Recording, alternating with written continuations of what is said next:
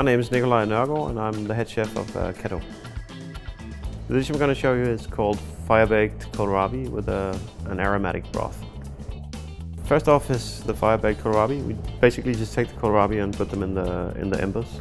That gives a very nice texture, and it gives, you know, this burnt, smoky aromas to the meat of the kohlrabi. And then we take small bowls out of the kohlrabi and we marinate them for 6-7 hours. And when we plate it, we marinate the kohlrabi in a puree made from spinach, which is split with parsley oil. And then we plate it in the bowl, and we add like chopped spruce, lacquer leaves, and silver fir, like needles.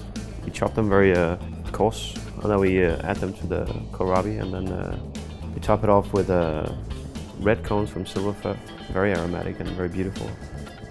We plate that on top, and then we add a broth.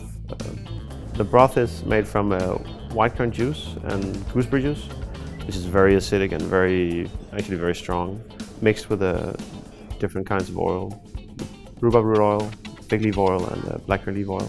So it's very, you know, sharp, fresh, and aromatic at the same time. So there we have a fire-baked kohlrabi with an aromatic broth.